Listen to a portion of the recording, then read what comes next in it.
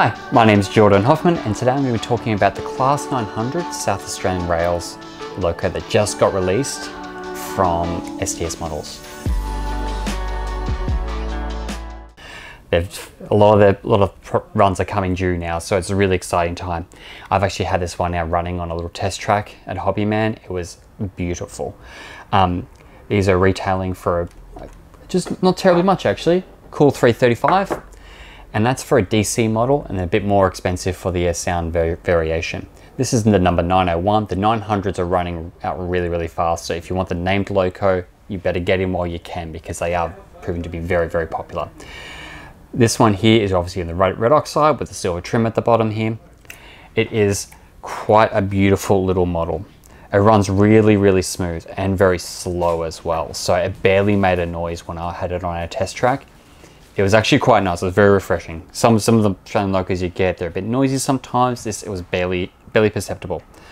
Runs obviously has the normal KDs on it, and it also has a great little bit of detail on the fans up the top here, which is nice, and obviously the horns at the top here as well. They've been packed really nicely by SDS and Steve, so that hasn't been damaged in transit. And we've even got the wipers on the windows. I don't know if you can see that or not.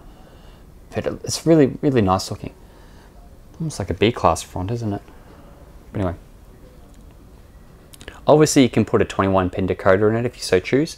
There are sound variations available for a lot of these models. Like I said, the 900 though, they're very few and far between. So if you haven't got one already, grab it now from wherever you can get it. Otherwise you may have to choose a 901 or another running number essentially.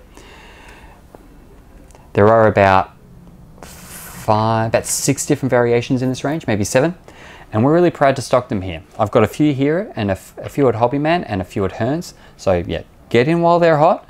I will be restocking over time obviously, but they are proving to be a popular unit.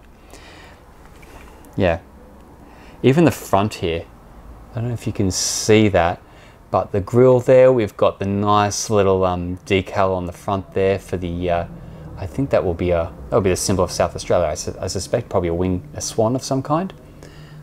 Forgive my ignorance.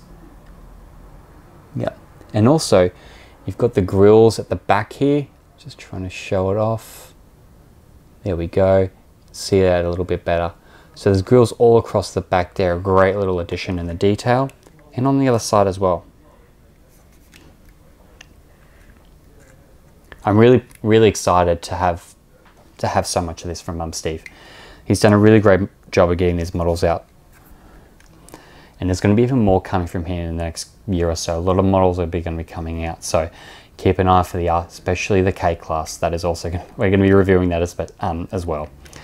But I had this one out, ran really smooth and slow. Diesels tend to because you can hide the mechanism and not make it too complicated. But yeah, really proud to stock it. Thanks you.